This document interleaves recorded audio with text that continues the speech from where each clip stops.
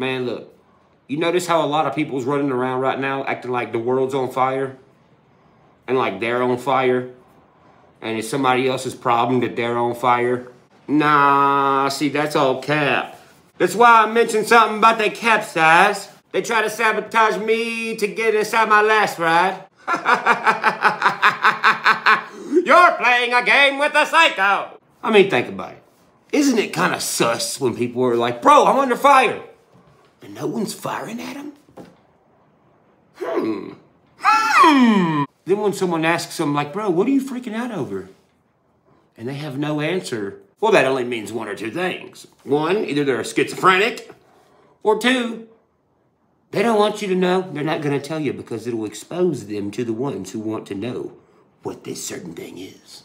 And maybe, just maybe, in this situation, maybe it'll be like a domino effect or a chain reaction that goes back like 4 or 5 years. And maybe, just maybe, it'll involve more than one artist who's been oh so nice to Creek Squad and oh so nice to Upchurch, when really they've been plotting to get rid of me. And maybe, just maybe, I've been knowing about it for a very long time. And maybe I've been collecting all the data. And maybe I've recorded them in rooms when they don't know it. Maybe. Come on. Tell me about a fake law you don't know. That's illegal, you can't do that. In Tennessee, it's not.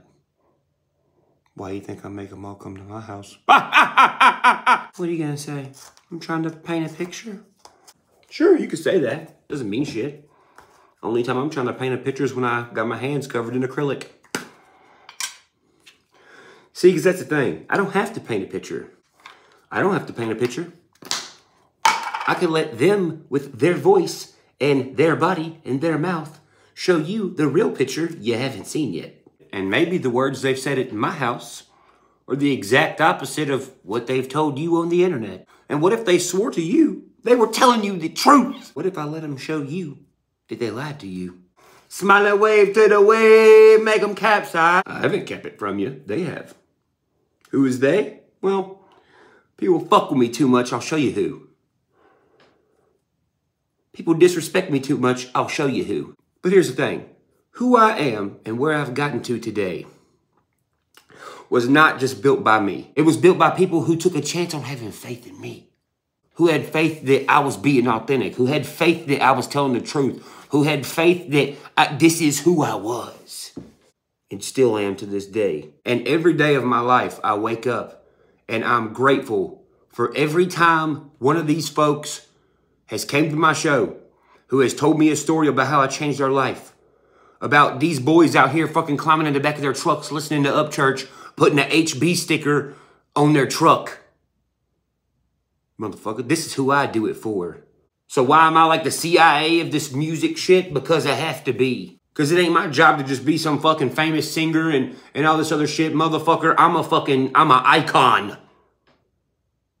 But it ain't just me who's the icon. It's me and everybody who's ever given me a chance and felt like they wasn't shit. And together what we created made them feel like they was somebody. To me, to Ryan Upchurch, an icon is an entity. It is an energy of a mass amount of people, not one person. And some people might say, oh, well, you're always angry about shit. No, I'm just always telling the truth, bro. If you take it that way, that's cool. But here's the thing. What I am and what we have all created in the future, when somebody looks down at a tattoo that says HB or Creek Squad or is a photo of my face tattooed on them, I don't want them to be like, fuck, I regret that tattoo. No, I want them to look down at that and be like, damn, bro, them were some good ass times. And that was that motherfucker. That's all. You're not supposed to glorify something that is only involved with money. You're supposed to glorify and care about shit because of how it makes you feel on the inside. And when someone tries to tarnish what the fuck we have built, that's when I become fucking dangerous. That's when I become offended. You think I'm just offended for me? Think about this for a second. Bro, I got everything I've ever wanted. I have multiple houses, cars, money in the bank.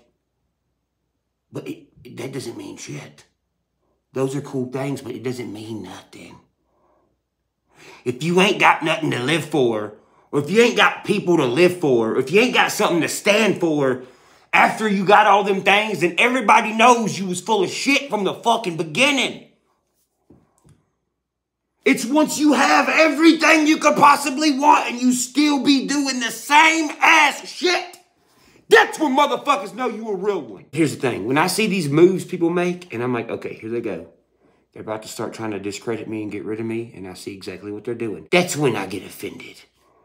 That's when I get offended for me and everybody I stand for. That's when people start calling my phone. That's when people start showing up to my house. That's when people start making sure, hey, bro, are we friends? Because they know it ain't just me they're trying to tarnish. It's hundreds of thousands of people who've helped me build this empire for the ones like us that are also gonna be fucking mad. But maybe they didn't think about what y'all would think. You know why? Because they don't think about y'all like I do. And now they're thinking about that. And they're like, oh yeah, whoops. And that's why for the most part, I ain't got to explain myself. Because actions speak louder than words. Look at how all these people talk about me in real motherfucking life. Look at the stories people got in real fucking life. Anything can be faked on the fucking internet. You can't fake shit in real life with real motherfuckers standing around. But if a real motherfucker's been standing around for a long time, people move away from the real motherfucker because the real motherfucker ain't gonna let you be fake. And if a real motherfucker has been looked at as that real motherfucker for a long time, well then him and his real ass motherfucking people are raising the bar on authenticity and being fucking real. And if we set it so fucking high that it's almost unreachable, it's gonna force people to have to be real with their self and with everybody else. And in order for somebody to grab our bar in the future and set it higher, they're going to have to care about this craft and these people that make entities this big more than we do. And a lot of them have already given the fuck up on doing that. So what's the next move?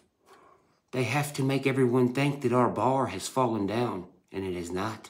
It's only going higher and higher and higher. I say this with all seriousness.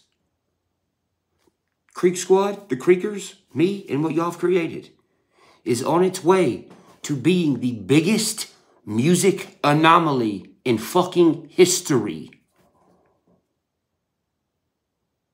For real. During the time in history, during the time we have done this, during the hostility in the world, y'all were not supposed to be able to make somebody like me exist. We defied every fucking thing that was in the world during the time it was going on. The way the mainstream music machine works, you and me were not supposed to be able to beat this system. We whooped the system's ass. We are proof.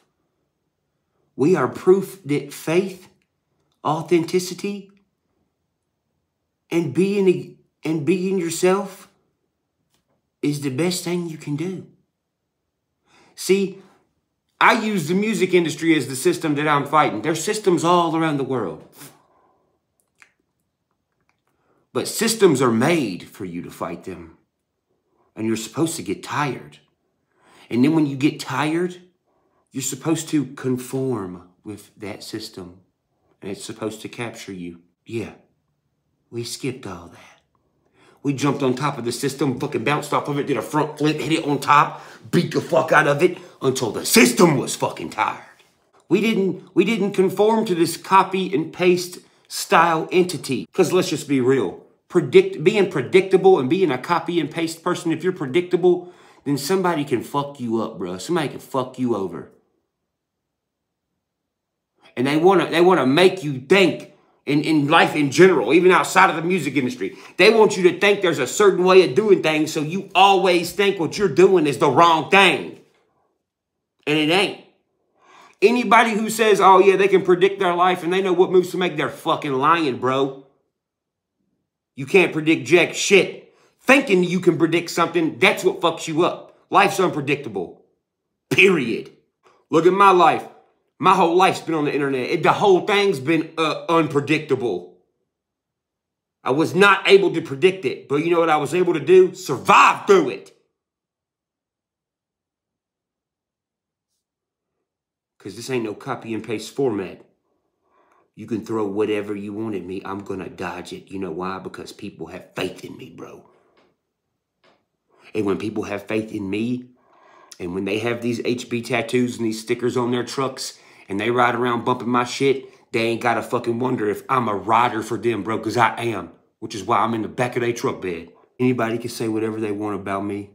It ain't louder than the actions I've already done and the actions I'm going to do. And here's the last thing I'm going to say. There's been a few artists, for whatever fucking reason, the past few years, been trying to slick under the radar, manipulate my decisions. And move me over here, and move me over here. And oh, big heart up church, I've been like, okay, let me see what you're talking about. And then it's nothing. Or let me see what the issue is. And then it seems to me to be nothing. Yeah, those fucking days are over with, bro. Do you know what I've been through? Do you think I give a fuck about fitting your fucking narrative? Fuck your fucking narrative. What, you think I'm fucking stupid or something? Well, you need me to move a certain way because some of y'all have made dumb fucking decisions? It's not my fucking problem. Just because of the decisions that some people made, and Creek Squad's looking at them like, hey man, this is a little bit sus. What, you want me to swoop in and save the day? Yeah, I ain't saving your fucking day. I don't care about your fucking day. I only care about mine and theirs. That's exactly what it is. This is what the fuck it is. It ain't nothing else. Here's what it is. A lot of these motherfuckers wanted to capitalize on Creek Squad, right?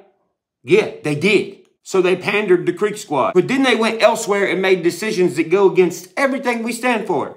So what? They want to tap on me.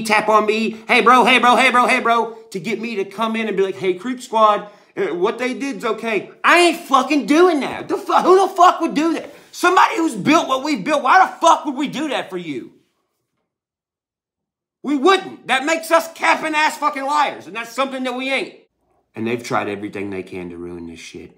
They've called me in the middle of the night to come help them at studios just to put me in this weird fucked up situation. And then I dip out and leave. Or I don't do what they're trying to get me to do. They've tried to trick me into saying shit. All to just find out that I care about the people that I fucking rep for more than them. And when they find that out, they find out there's nothing they can do. And then when all that shit don't work, you know what they try to do to you, boy? Oh, big hard up churches, what they try to do? They try to fear tactic me, bro. They try to be like, oh, you know, this shit might get violent, or I solve stuff with violence. Oh, well, I'm sorry. I don't give a fuck about that. I don't give a fuck about you acting scary, oh bully ass motherfucker. All this, I'm gangster. All this, I've been to prison. It don't matter. I still don't give a fuck. And I shouldn't give a fuck.